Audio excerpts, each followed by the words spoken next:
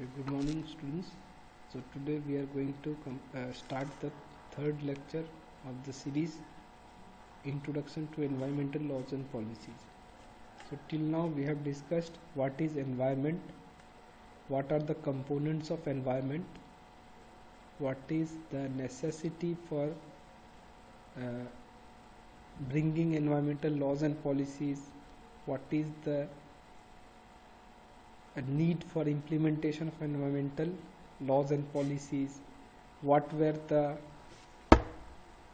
incidents which led to framing of environmental laws and policies, what were the conditions which basically prompted the implementation of environmental laws and policies, how environmental laws and policies can be strengthened by participation of even every individual, every state, country. Okay, we also discussed few international conventions and international corporations that took place in this particular regard, and then one important segment that was left that we are going to cover today, and that is environment and governance. That is basically what is the role of government agencies and governance policy regarding the environment. If you just refer to this diagram on the right side, you can see there are three sets: environment, governance and society or social, and there is a merging of the sets, okay, or union of the sets, and you see the common point, which is union of all the three sets: environment, governance and social. It is referred to as ESG, that is environment, society and or environment, societal and governance or governmental level. So basically the union of all the three sets is required for proper implementation and enforcement and maintenance of environmental laws and policies, and then only the issues can be tackled properly. If environment policies and government they participate but the society doesn't participate, which is the union of environment and governance, it's not going to benefit. Even if the environment and only people they are concerned, they are bothered, but the government authorities are not regulating, then also it will not be beneficial. It will be fruitful only if all the three tiers of this particular set they work together simultaneously with proper mutual cooperation. So the relationship between the environment and governance refers to how governmental systems, policies and institutions manage and address environmental issues. Good environmental governance involves the effective, transparent and accountable management of natural resources and environmental concerns by governmental bodies at various levels, as well as collaboration with non-governmental actors and stakeholders. So there are NGOs, there are agencies, okay, private and government, as well as the environmentalists and key people who have to be basically working in cooperation with each other, and then only good environmental outcomes can be obtained. Proper enforcement of environmental policies can be ensured. So the intersection, which is basically referring to the set diagram, okay, Venn diagram of the various sets: environment, governance and societal. So the intersection of these two concepts is vital for addressing environment challenges and promoting sustainable development. So here are key points to consider. So policy and regulation. So how policy is framed and how it is regulated, how it is enforced and regulated, okay, how it is effectively maintained. So effective governance involves the development and implementation of policies and regulations that address environmental concerns. Government play a crucial role in creating and enforcing laws related to pollution control, natural resource management and conservation. Then international cooperation. It is very essential, because I've told previously, if few countries obey the rules and regulations, they try to prevent pollution, they try to regulate the generation of greenhouse gases. Okay, they try to protect the flora and fauna, but other countries, they do not try, they do not get involved, they do not cooperate. Then can the global warming be tackled like that? It's global warming. It's not a national warming or some country specific warming. It's global warming.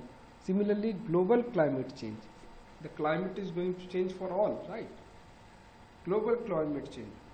If few countries abide and other such countries avoid, then it is not going to be fruitful. Okay, everyone have to come to common terms, come to understanding, and everyone have to basically ensure that the rules, laws are obeyed, they are not flouted. So international cooperation in this regard is very essential. Environmental issues often transcend national borders, requiring international collaborations and governance. Global agreements and organizations such as Paris Agreement on Climate Change are examples of efforts to address environmental challenges through coordinated governance. So the Paris Agreement or the several protocols, just like Montreal protocols, Kyoto protocols, they are basically benchmarks for international cooperation, and all the countries should come forward and effectively enforce, maintain the protocol, so that these global problems are tackled with properly. Incentives and penalties. If any law is framed, if any policy is made, then the people who are strictly adhering to those policies, those laws, should get some incentives, should get some sort of reward, okay, so that they are encouraged and others are also encouraged. And those who are violating, okay, those who are not maintaining the protocol, there should be some punishment, there should be some penalties, okay, for those, so that will also act as a deterrent for others to see and follow, right? So governance mechanism can include a mix of incentive and penalties. Incentives or rewards to those who obey, who adhere, penalties and fines to those who disobey or flirt with the rules, okay. So this might involve tax breaks for eco-friendly practices or fines for activities that harm the environment. Then transparency and accountability. So good environmental governance requires transparency and accountability. So open access to information about environmental issues, government actions and corporate practices allows for public scrutiny and engagement in decision-making process. So there has to be a transparency. All the laws, policies that are framed have to be transparent. Transparent in the sense, what is underlying in that particular law, what are the postulates, okay, how the law has been framed, what are its target areas. Everything has to be in front of everyone, okay.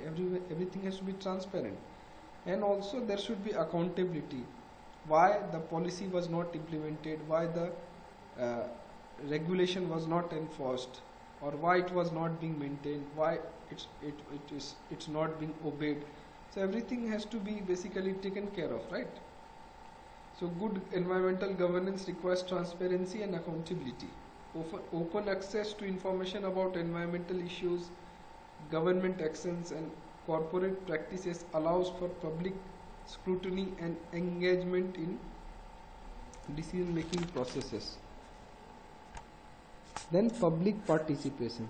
It's very important that public participation should be there. Unless public participation is there, unless people, every individual get involve themselves in enforcing of the environmental regulations, laws and policies, okay, unless it happens, the entire scheme, entire movement is not going to be successful.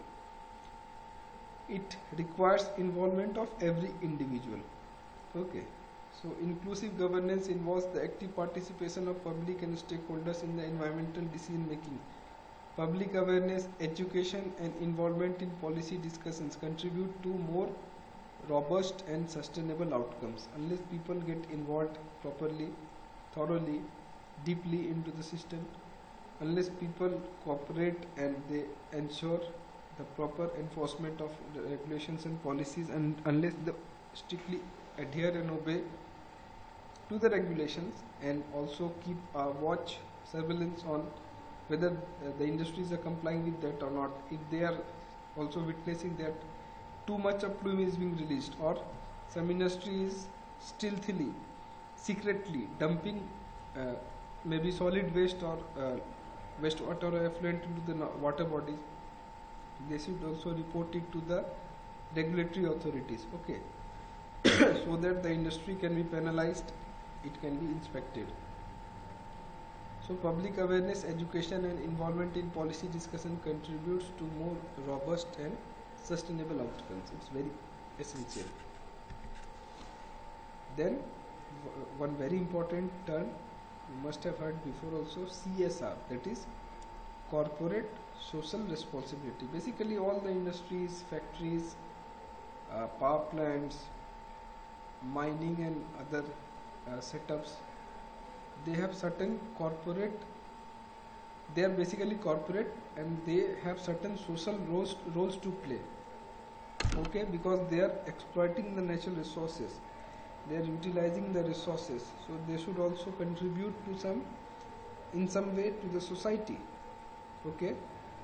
Under CSR initiatives they can launch, suppose, literacy drives, they can launch eco parks, okay, they can set up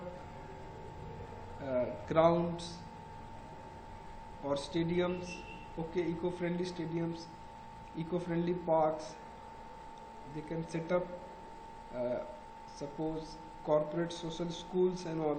So businessmen and industries play a significant role in environmental governance. Many companies adopt CSR initiatives committing to environment friendly practices, sustainable sourcing and reducing their ecological footprint. So basically the corporates, they can educate, they can contribute in mass awareness of the people, okay, they can contribute in building a strong public opinion against unscrupulous use of fossil fuels or dumping of wastewater or solid waste into the nearby ambient environment. So it's very important that the corporate, the business houses, they play this corporate social responsibility. It's utmost required from their end. Then economic instruments, one more important segment. So governance strategies can utilize economic instruments such as carbon pricing or cap and trade systems to incentives basically industries and individuals to reduce their environmental impact.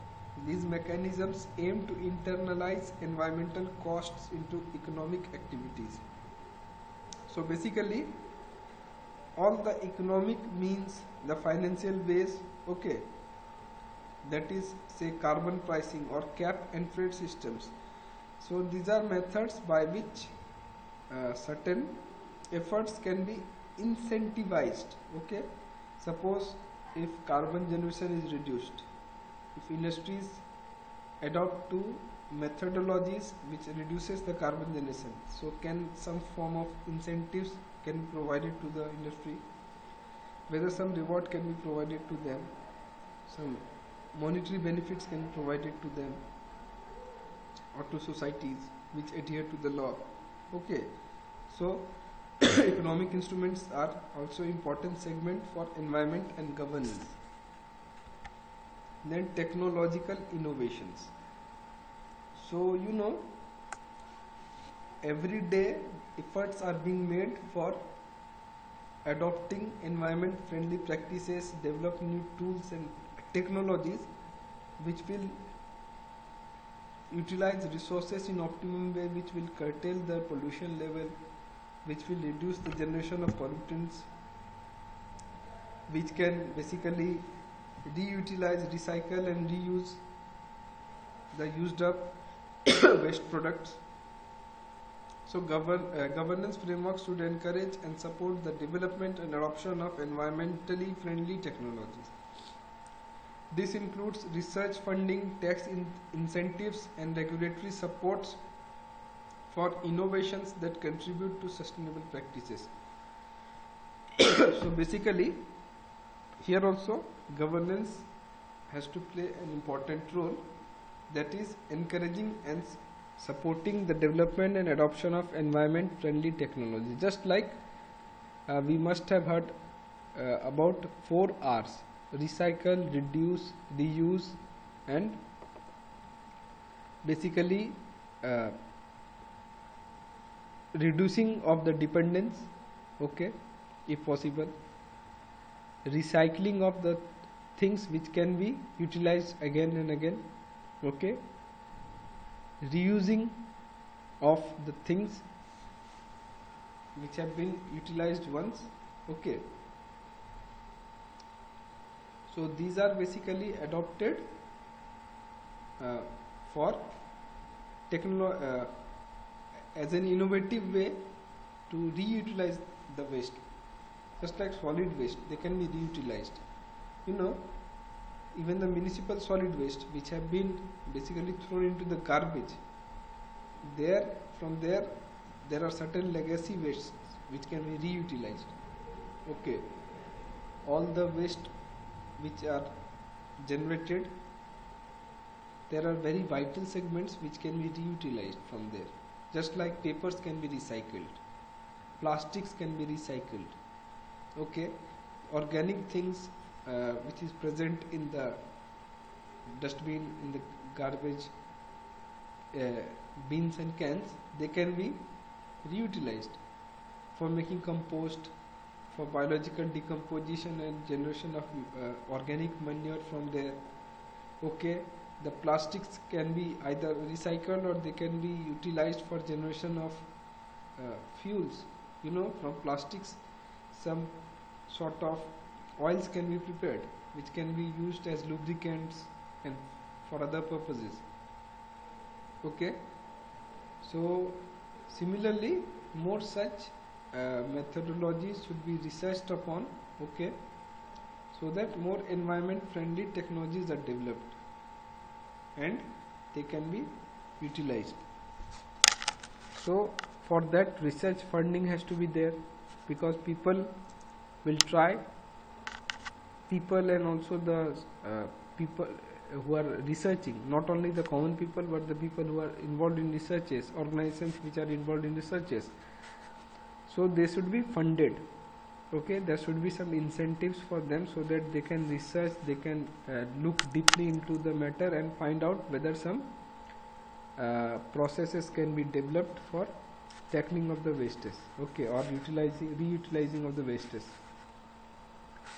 So this includes research funding, tax incentives and regulatory support for innovations that contribute to sustainable practices. I have repeated many times, the sustainable practices are those practices which are adopted for utilizing the resource in the most optimum way, so that the resource, a good part of it, is left for futuristic use, for future generation as well as for future use of that resource by those people only. Then adaptation and resilience, it's important concept. Adaptation and resilience, if you refer to a dictionary for these words, adaptation and resilience, you will see that adaptation basically means adhering to a particular situation and trying to just reorient oneself according to the situation, okay. Adapting or utilizing, okay, a thing, adaptation. And resilience is basically how can you describe it as suppose a fighting spirit. If anything, okay, is put to a particular problem or exposed to a particular threat, exposed to a particular situation which is suppose odd situation, difficult circumstances, or if anything is jeopardized, okay, then The resilience basically refers to getting back to normal state, okay, by fighting that problem, by minimizing or curtailing that problem, going back to the previous state, the normal state. That is basically resilience. So environmental governance should not only focus on mitigation but also on adaptation and building resilience to the impacts of climate change. This includes developing strategies to cope up with changing weather patterns, rising sea levels and other environmental challenges. So these are all resilience, okay. Developing strategies to cope up with the changing weather patterns. What can be strategies that can be adopted to basically deal with the changing weather patterns? Temperature is increasing or it's raining incessantly, hectically, okay. Sea level is rising or glaciers are melting. So what can be the resilient methods to deal with these problems, okay. Rising sea levels and others are environmental challenges. So what can be basically the better steps towards adaptation with this situation and or adaptation of such regulations which can deal with this situation. And resilience, okay, what can be the resilience, how they can be combated, how these problems can be sorted out, okay. This basically refers to resilience. And the last segment is monitoring and evaluation. So it is very much essential. Monitoring, how do you monitor? If you don't monitor, if authorities don't monitor, then nothing is going to be obeyed. Even if industry start obeying, if monitoring is not done on a regular basis, they are going to just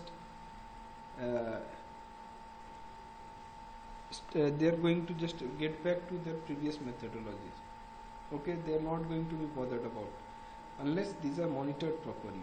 So a proper monitoring, on a regular basis, checking, okay, raids, checking of samples, checking of the chimneys and factories, okay, stacks has to be done. It has to be regulated, okay. Otherwise they are not going to obey. If they are not monitored, if they are not basically asked about how they are adopting, okay, how they are utilizing, they are not going to adhere to that, okay. So governance mechanism needs robust monitoring and evaluation systems to assess the effectiveness of policies and initiatives. Regular reviews ensure that environmental goals are met and adjustments whatever required can be made as needed. So it's very important that regular reviews are done to ensure that environmental goals are reached.